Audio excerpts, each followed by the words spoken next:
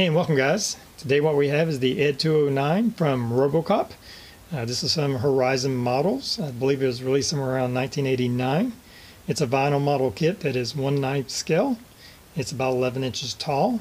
Recently did a vinyl Darth Vader from AMT, so hopefully that experience will help me with the build of this one. So let's just get started by taking a look at all the different parts. Alright, we got all the parts laid out. As you can see, it's really nice size. The head alone is really big. The mold itself is fair. It looks pretty nice. There are some imperfections, as you can see some right here, especially in this mesh section over the head. There's a lot of little imperfections that hopefully we can sand out. The legs, the back of the legs, this is supposed to be hollow right here. I'll probably just paint that black. I've seen some modelers cut this section out and to give it a more accurate look, but you have to, when you do that, you didn't have to support it with some rods or something because it's a vinyl. You're removing the support that holds it all in place, and it will probably sag over time. I probably won't do that. I'll probably just go the safe route, leave it intact, paint it black. I'll probably fill some expanding foam to make sure it stays in position. I'm afraid if we cut through this that it just doesn't look good in there. You'd have to try to touch it up. You may damage it and it may not look that good anyway. So I'm just going to go a safe route with that. But the next thing we're going to have to do is wash it up with some hot soap and water or some soap and water, and then start removing some of this flashing here. So I'm just going to get busy with that. Alright, I got all my parts washed, just using some water and dish soap. And got it clean, all cleaned up. I did some of the trimming. Now just I haven't did the detailed trimming, just the most of the excess flash that was on there I've trimmed up. Some issues came apparent, as you can see on this back part of his head here. It's a little warped, kind of leaning to my right. And I tried to take some warm water and heat it up and bend it into shape. It wants to bend back. I'm going to try to use a hairdryer and some other things, see if I can't get that back into shape. I think once we get it attached to this, it will kind of straighten itself out. But an issue we're going to have, and I still have a lot of trimming and sanding to do. This is very rough right now, but I can just tell from the way this is wanting to sit on here that this is not going to be a clean fit, and I'm going to have to do a lot of probably putty work, especially on this side. Like I said, still a trim to do, but that's going to take a lot of work to get that all attached. I do plan on at some point putting some expanding foam in here to hold that shape, and maybe a little bit back in this back part to hold this shape. Not quite sure how I'm going to do that yet, but anyway, those are some of the issues that have come up. Just working on a little bit of detail on some of the parts here. These are kind of like the ears of our ED-209, and they lack any kind of detail. They're hollow, so I thought I'd just cut up some styrene, and what it is, I just super glued it on here once I sanded the part down to make a nice and level surface. And then once I attached the styrene, I sanded around it to take away the hard edge. Added a little bit of half round styrene. I might do a little bit more to give a little bit more detail, just to give us a better look, a more armored look to the piece here, instead of when you look over and see kind of that hollow piece. So I think it's a big improvement over what was on the kit. Alright, as you can see, I've attached the two parts of the main body together. It was a little tricky. I had to heat it up with both parts with a hairdryer that made them both kind of pliable. Then I put some super glue around the edge of the back part, and then I had to kind of press it and hold it into place. Now, it did kind of straighten it up, but I have realized that I wasn't quite on center. It's a little, on this side's flush, which I thought both sides was flush, and this side's not. Now, it's not terribly noticeable. I'm not going to worry about it. I was just happy that I kind of got a fairly good seal around here. As you can see, there's some putty in there. There's still some cleanup to do on that part of it, but I'm fixing to go ahead and I'm going to put some expanding foam inside here. Now I have to leave some space for when I connect his leg part here, his center part of his body, I guess, that connects to the legs, that has to press into position. The trick of getting this in, I originally thought I was just going to glue it in, but the way these work is you cut an opening, you heat both parts, and then you kind of mash them in, and you get these joints that go into place. And it's a really secure way of connecting it. I mean, once they're in there, and it covers up the area, so it makes for a nice connecting point, and that'll be the same on the body, as this is actually the part that'll connect right here. So I have to leave a little bit of space on that, but I think if I fill probably 2/3 of it with the foam, I just have to be careful because it is expanding foam, and do sections. That'll help hold this shape over time. Right now everything's looking good, but I have seen where this is sagged over time on some other models, so I just want to kind of avoid that. And I think if we put some expanding foam, that'll keep holding, that'll give it the support it needs to hold its shape. So I'm just going to work on that, and let's keep moving forward. All right, we're starting to put most of it together now. As you can see, I've put on his part that connects his legs. I did put in some expanding foam in this section and this section, and while the foam was still expanding, I went ahead and connected those together. That way it kind of filled in the whole thing. So I've also put in foam inside of most of these other parts. As you can see here, you can see the bottom of the legs. Now the bottom legs also have the plaster of Paris in about half of it to give it weight. You can see where I've already trimmed it up, and it's still expanding a little bit in this one. You can just cut that off and sand it, and then we'll have to attach the second part of the legs, and then that will attach on here. So I'm just putting it all together right now. Once I have it all together, then we'll come back and we'll start working on the paint job. All right, we have them all together. It was a little tricky getting his legs on. Probably the weakest part of the connection is you have this section right here that glues to the bottom part of the leg, and there's no connecting points, and it doesn't snap in like the other parts do. It would have been nice if it would have, because it's basically just glued on here. Now I did use some 2-part epoxy to fill in around there, so hopefully I have a nice strong bond around there. In retrospect, I kind of wish I would have put a rod or something all the way through there.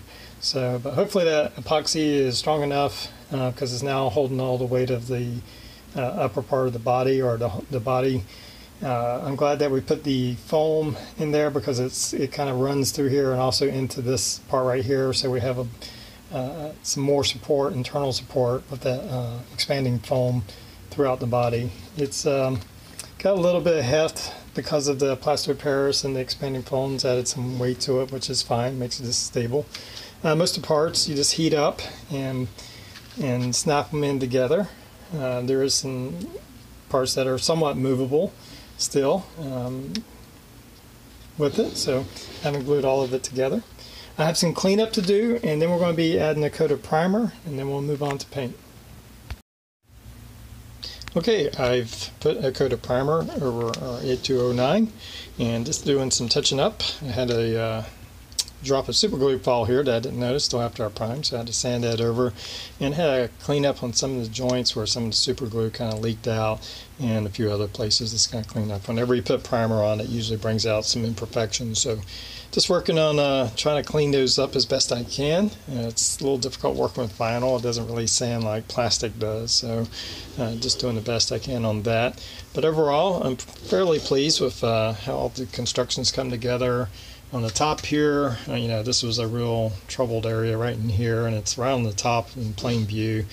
I think we've mostly got it. I may try to clean it up a little bit more. Like I said, it's some very thin vinyl sitting here, so trying to sand it and just make it smooth, it tends to rough up the vinyl, and it's really hard to get it look you know, like a sharp edge on there. But it's coming together, and I'm going to work a little bit more, but I don't know how much better it's going to get than that right there. It doesn't look bad. It's not going to be terribly noticeable. We don't have any open gaps, and it does seem to be on there pretty good. So just have to go with it from there, and I'm going to work on that, and then we're going to we'll have to figure out the painting. I'm not sure if we're going to do a solid base coat over everything, or if I need to paint this area here black and then mask that off, because I don't want to put too much more paint on this the detail. Well, I'm afraid I'll start losing detail if I put a lot of unnecessary coats of paint on there. So I'm thinking I'll go ahead and paint this area black, let it dry, mask it off, and then we'll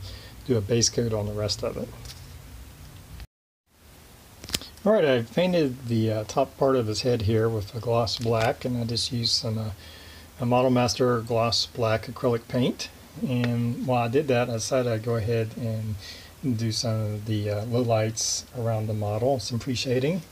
And so we're just getting ready. I actually haven't decided on the paint scheme yet as far as the base color. I'm leaning toward more of that kind of light blue, gray blue color. Undecided yet. But he's looking good. The pre-shading alone really brings out a lot of detail. It looks kind of cool that way, but we got a long way to go. We're going to change up the color and stuff and do a lot of detail painting. And I do want to add in some extra detail, but we'll get to that once we finish the painting. Alright, we have the base coat applied to our ED-209. I just used my airbrush, and I use this acrylic craft paint from Folk Art. The color is Blue Echo 2639. I thinned it out with a little window cleaner. The window cleaner has alcohol, which helps it to dry faster, and thin it out a little bit more. So you do have to thin that out quite a bit. It's pretty thick coming out of the tube, but I think it did a pretty good job with the cover. I did several light coats. I had it thinned out pretty thin, almost to a watery tight consistency. But I think it went on pretty well. I just had to do several thin coats of it. And so now I'm just there's a lot of little detail painting. I've already started with some of this up here around the guns and legs, and I just used some Panzer dark gray from Vallejo Model Air, and I'm just hand brushing that on. And there's just a lot of colors right now, so I'm going to have to spend a lot of time. There's some silvers and chromes, and we'll have to do some blacks, some other things. And then once I get done with all that detail painting, I do want to add in some detail. And when I get to that, I'll come back to that. But I'm really happy with the blue color. I think it looks sharp and starting to take form here. Anyway, so we'll just keep moving on. Hey guys, just working on some of the fine details now, some of the painting, and doing some weathering here. And I'm just using this Tamiya Weathering Master. These powders, and what I use, it comes with some brushes, but I like to use some old worn down brushes that just have a little bit left on the knobs and stuff. And I just take and just kind of brush it into my powders a little bit. And for instance, on these vents right here, we want to darken these up. These are look like some kind of exhaust vents, so I want to get inside there and darken those up real good. There's lots of ways to do this. You can also use some washes to kind of get in there and darken it up. This is a little bit more controlled, but I'm also going to darken all around these edges right here. Now once I get done, I'll apply a matte finish to make sure to close it all in, lock it all in, because it'll wipe off right now. And if you do get a little too much on there, you can wipe it off. But I'm just going to darken all around here. I like to do in the recessed areas, get all darkened. There's lots of little rivets or whatever kind of screw marks. I don't know what these are, but this is where this little nub comes in handy. I can darken that up and be very precise in darkening all these little rivet areas. And then I'll put a matte coat in there. So I'm just doing that all throughout the model.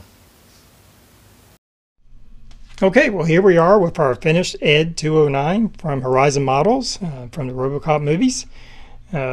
Finished up, just doing a lot of hand painting, several hours of painting in a lot of little details all around the legs. There's a lot more than you first think of. Had some silvers in here, some grays, a lot of blacks, some dark grays, different types of silvers. As you can tell, I've added in a little extra detail. I took some electrical wires and added in here. If you look at the shooting miniature, there's lots of wiring, a lot more than what I had displayed. I may go back and add a little bit more, but it's all around the feet. If you can kind of make out, I've added in just some wiring here and there in different places to kind of give it that extra look. One place that I noticed the shooting miniature had was this cables that ran on the top here. There's actually was connecting points where they connected, but there was no cable included. I just took some heavy gauge electrical wire, super glued it in place, took some brass tubing, cut it out, and made these little holders for it and super glued those in place and then painted them silver. I did some matte coat, a couple of matte coats on it to dull it all down, except for I left the original gloss black on his top of his head here. I also left, after the matte coats, I went in with my chromes, so I didn't want to dull those down, so I did those last. I put those on his little actuators right here, whatever these are, and over here. Just a lot of hand painting, a lot of details. Went in with some dry pastels, a little bit of Tamiya Pentaline accent color around different areas to give it that weathered look. So overall, really happy with it. It was a fun project, challenging project, but you get a nice size, a nice looking display. I hope to get some decals for it in the future. I know JBot Decals makes a set, so hopefully I can get some of those and add on to it.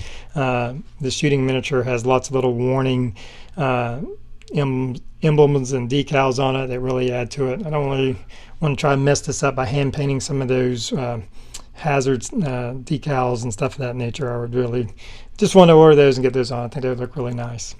So anyway, guys, hope you've enjoyed the video. Until next time, everybody have a good one.